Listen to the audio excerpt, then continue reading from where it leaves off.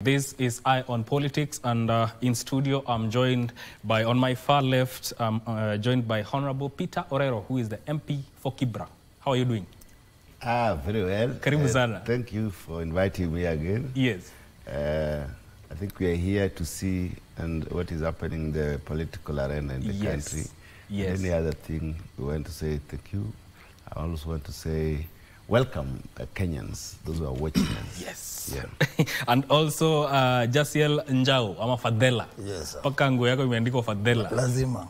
Inabidi. Karibu sana. Thank you. How are you doing? I'm good. Yes. It's a pleasure. It's a privilege once again to come here, and I really appreciate. I'm a happy man. Yes. I'm a happy man when I think about Nairobi. I'm a happy man, which we shall discuss. Okay. All right. We shall get to that. In the meantime, let's take a look at what is happening in the local dailies. I'm starting with the Nation. Tanga Tanga as you wish, Ruto tells MPs. I think that is in line with what the president said yesterday about MPs have a responsibility to their constituents, and also they can go around the country to better understand their roles more. What does it take on that, given that now you are here as an MP? I think he's just trying to affirm the oversight roles of the MPs, and also those who have closed minds, those who have not walked to these parts of the country. Yeah. And you see, our key responsibility, one of the key responsibility of an MP, not just a legislative role and representation, but we have oversight role. Yes. And it takes us to various places. Like myself, I'm in education committee, and we oversight various agencies and the universities across the country. So sometimes it gives us opportunity to see really firsthand what happens in this institution. But at the same time, we interact with other people. I don't think it was just meant for MPs. As it were, maybe we will look at it in a deeper way, because I think at the moment we know the fields we have. So MPs, this was just a coincidental term for the MPs, but I think it meant bigger things. Otherwise, as an MP, I think it is right for us to move to other parts of the country, see how people live, look at how infrastructure and other development projects go on in various parts of the country, and compare with our own constituencies and see what we lack, what we need to do, and what other Kenyans need as a country. Yes. Yeah. Fadela, I want to get your sentiments on that, but that statement by the president seems to contradict what the deputy president had said some time back when he was in Rift Valley, where he told MPs to stay in their constituency and not meddle in the politics of other regions. One, I want to agree to what Mheshimiwa said. The president is a very smart man. When he said that, he knew what he was saying in matters of oversight. My issue is, and I agree to what you've said, I'm against what you've said, he never said Tanga Tanga. No, he never said. Let's look. What did he say? You are free to move to other regions. When we introduce the connotation of Tanga Tanga, you take us back to when President Uhuru stood and said, Nyinyi Tanga Tanga. You understand? So the president never said that. I think there are people who want to bring a rift where there is no rift. They want to create it. Yet the government is in unity. And now, in juxtaposition with what you've said in terms of the DP, speaking in Rift Valley and saying about the meddling affairs of the politics of Central. And he said the politics of Central is a very complicated affair. Leave it to the mountaineers. He never said that MPs should not go around. He simply said those who are meddling in the affairs of the Central region, just keep it to yourself. We can handle our issues. But in matters of the president, as he alluded to, MPs can go wherever and wherever. That was not Tanga Tanga. So when you use the headline, Tanga Tanga as you wish, bro, you are awakening things which were not there. And I think it's time for the media to get to that perspective where they respect, they respect the political class and not create beef where there was no beef. Yeah. But also someone, given the way the president spoke and the words that the deputy president used some time back, is the presidency, or is the president and the deputy president reading from different scripts? I think where the rift comes in is the question of the mission of the deputy president vis-a-vis the vision of the president. The vision of the president is unity, right? The mission of the deputy president as it stands now is unity in the central Kenya. And where they find that there is a problem is because the DP has gotten to a place he has realized, he has humbled himself. I go to church, and as a politician coming up, I go to church, and the pastor, Bishop Moredi, my bishop, GCC, says, I think it's scripture where he says, humble yourself before the Lord and he will lift you up. Rigiji has gotten to a place he realized, and he said it during the weekend, he said, I came into power as a bitter man, but my wife advised me and has prayed for me and I've healed. So when he's coming, he's apologizing on behalf of the central Kenya. So people are misconstruing, and there's a misnomer about this mission of him repenting, because he realizes in matters of leadership, he did wrong what he did, and he's saying sorry. So let's not confuse the mission of the DP. And I'll take you back, because now we are awakening things. I'll take you back. The president, current, and when he was DP and President Uhuru, they went around doing prayer rallies, right? And they were saying, forgive us, and people are being prayed for. If I was to be asked, because I'm not in that board of Rigiji, if I was to be asked, Rigiji should even brand himself and come up with Rigiji prayer rallies. He wants repentance. He's an honest man, a truthful man, and now we are seeing a repentant man. So why not do prayer rallies for him to apologize to the nation, in this time, the central province? And he is actually regretting what he said. So let's not mix the two. They are not on, they're speaking, it's like you're on the same mountain but on a different side. Do we need prayer rallies, or we need prayer development? Oh, this one, he's pushing. You remember when he was talking and telling Pastor Dorcas, Her Excellency, the Second Lady, when he said, the president will send me in America for development, and I will hold your hand. He understands his role. He does what the president says. He respects the authority of the president. Even when he goes, he says, let us do development. But this is a man on a redemptive mission so that he can be forgiven. So let's not confuse the two. I don't know what your sentiments are towards whatever you're saying. I think we are really at variance in our thoughts with my colleague here. Yes. I don't know whether he's standing in for Rigiji. Because one is, let us not misuse prayers, and let us not misuse repentance. And when he says he's an honest man and is repenting, when you are honest, you are almost holier than thou. You don't even need repentance. I think let us not cover our heads with this idea of prayers. We must respect prayers. Your question was very explicit and very specific, whether they are reading from the same or different scripts.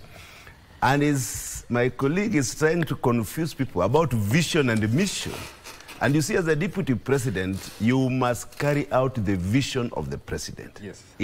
No two ways. Although we are a democratic country, but a deputy president must carry the vision of the president. We cannot have two centers of power.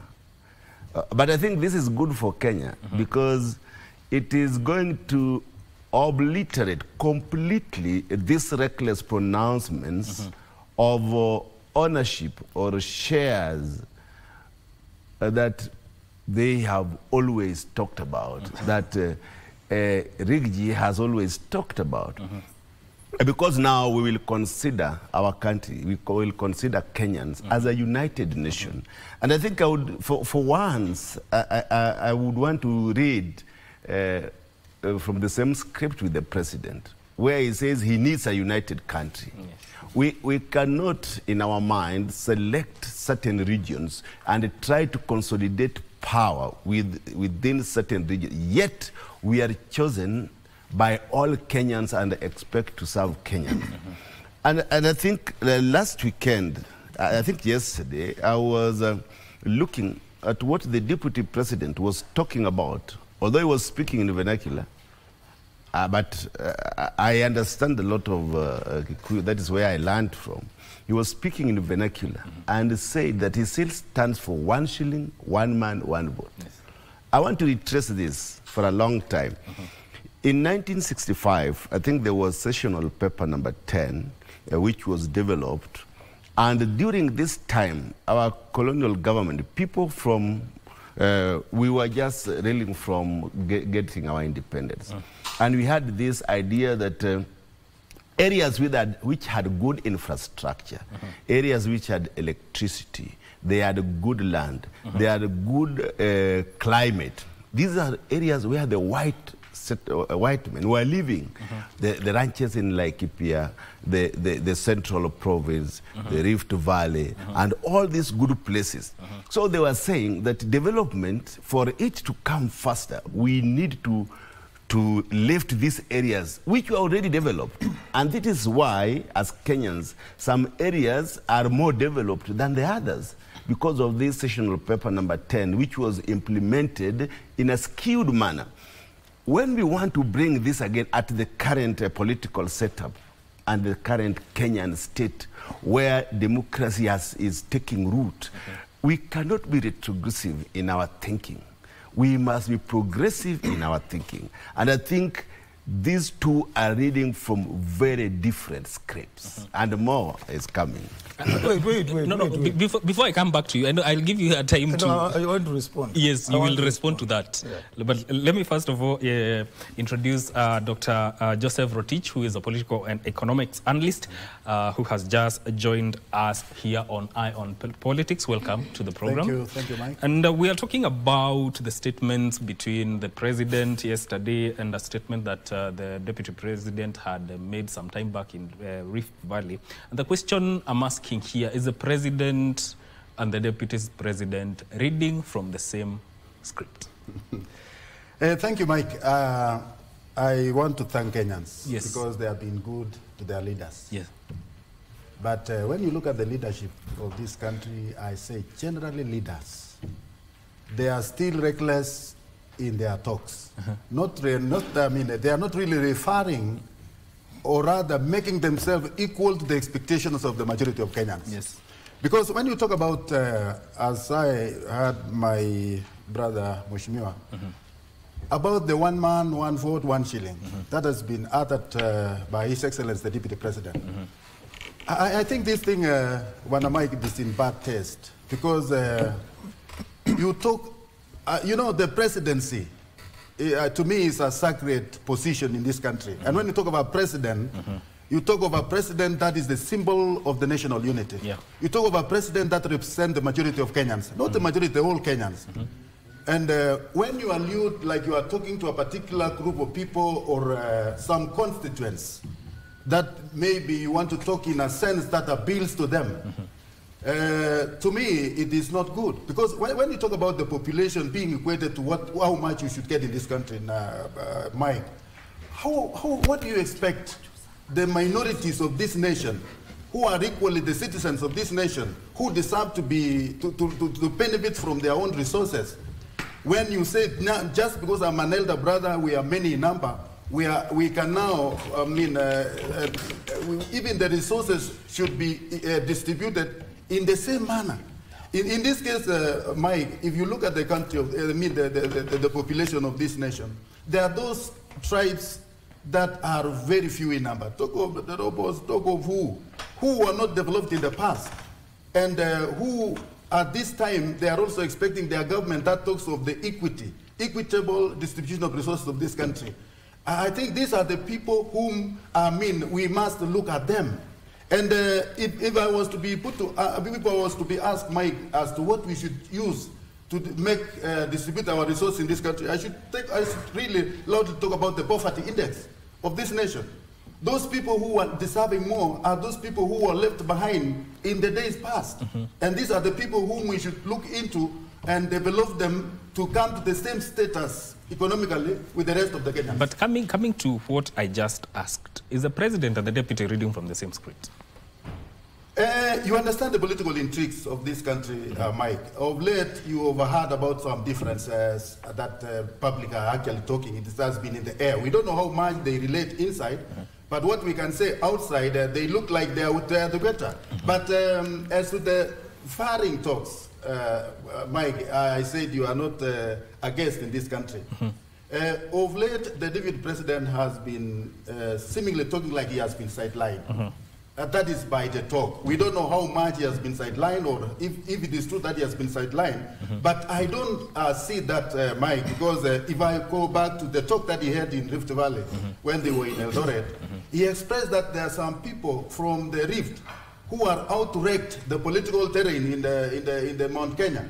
And he alluded that there are some young guys who are now, they look lucrative and satisfied. I mean, they have a lot of money. Yeah. And in that case, I don't think that that relates to the mind of His Excellency the President. Yes. It is only about those characters just beneath. Yes. Asante sana. Let me also introduce Arnold Nyaribo, who is the advocate of the High Court. Karibu sana to the program.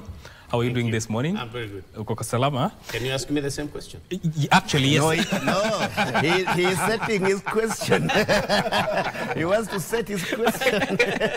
Yours is coming. I want you to respond to that and also give your views on... The President yesterday said MPs can they traverse? Yes, they can traverse the country and get to understand their roles better. And the Deputy President, on the other hand, some time back said, "Stay in your constituency." Yes, yes. Your sentiments? Yeah, thanks. Now, I think for the benefit of our viewers, and thank you so much for welcoming me to your show. Yes.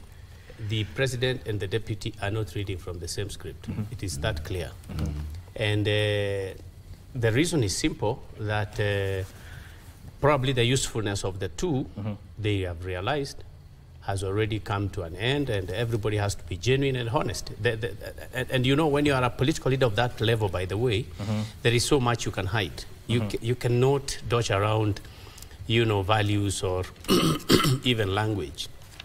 Because you have a lot of supporters behind you, and they are always looking at you. Every day, they want to hear your honest opinion about something, which is why you brought us here, so that at least we can try to explain to your viewers why is the Deputy President speaking the way he's doing, and why is the Head of State speaking the way he's doing. So they are not speaking from the same script. But what is wrong with the human soul, we do not know. Because earlier on, the people of Mount Kenya were clearly warned that do not go that direction, but they said, no, we have to go this direction. We do not want to hear your words now. We don't want your wisdom. They told the former president, for example, I mean, because he was the one who was one of the leaders quite opposed to unification of the president, current President William Ruto, and the people of Mount Kenya. Yes.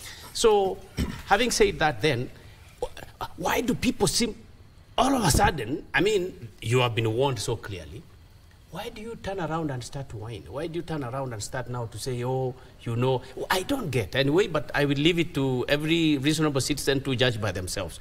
Why are we as Kenyans not able actually to agree on a position?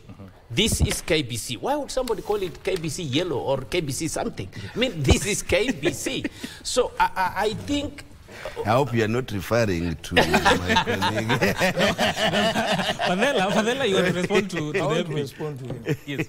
You heard Mheshimiwa saying, for the first time I'm in agreement with the president. They are always in agreement. When Raila is happy, they are happy. You see, that one we must... Let us not invoke why I'm saying that, the name of Raila where he is not there. Why I'm saying that is because the president, before he became president, he was interviewed and he said, how come when I supported Raila Odinga, I was not corrupt? How come when I supported Uhuru Kenyatta, I was not corrupt? How come now that I'm running for presidency, I'm the one now who's being told? Is that fair? And the question is, Mount Kenya, when we supported the president, how come we were not tribal? But now when Rigathi now wants to bring us together so that we can talk. The other day we saw Northeastern leaders. When they met, the media, they were discussing their interest. When Central is just meeting, tribal, we cannot go back to ethnic. And when Rigiji says, and his battalion of Mheshimiwa Gakuya now, who's the incoming UDA boss Nairobi, when he said, heshima kidogo tu ndo tunaomba, heshima kidogo. Let me tell you, Nyeri County by itself delivered 272,000 votes to President Ruto. Now, the gap between Raila and President Ruto was 233,000. So if Rigiji went to Baba would have been, because in Kirinyaga, President Ruto got 911 votes, while Baba got 311 from the deputy. Matakarua. So my point is, heshima kidogo is 272,000. Give him credit. This man, and when the rains are over, I know, when the rains are over, the umbrella is heavy. So please, heshima tu kidogo. I think you just took my mic away. Nonetheless, I'm getting the drift of the discussion because I was not earlier in the show. You asked me, because you have to control these Mount Kenya and whatever other regions, not tension, but the strained debate. Because the head of state said, let a member of parliament not be limited to Othaya, or let him not be limited to Kapseret, as the deputy president said. And I think that is one of the best governance remark.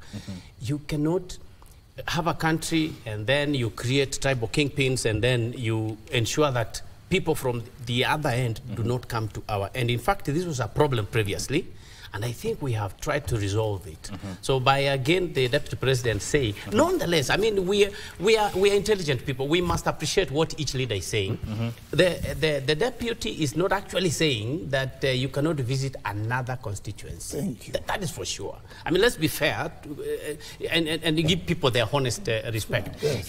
In this particular moment, he's addressing his tribulations, and he's saying they are being created by Ndindi Nyoro and the likes of Ndindi Nyoro, and they like to traverse the country just to spoil my name. We should not intellectually frustrate the intention of the deputy president and say, he's saying you cannot visit Mukurweini. So that said, when the head of state says, no, you guys don't be afraid, you are at liberty to visit Nyamira and go to Kisii, wherever you want to go, you are at liberty. And again, that is very correct. But I think removing it out of context to just try to demean exactly what the deputy president means, he's trying to defend himself. He's trying to survive in a political forum. He's trying to say, no, you cannot leave my county of Nyeri. Then you go to spoil my name in Kapseret, as though I did not support the head of state to win votes. But my brother here has raised something that is also mischievous in the sense that allow me to cut you short. Okay. We go to a short break, then we'll come back to you, continue. Please give me the mic when you come back. Yes.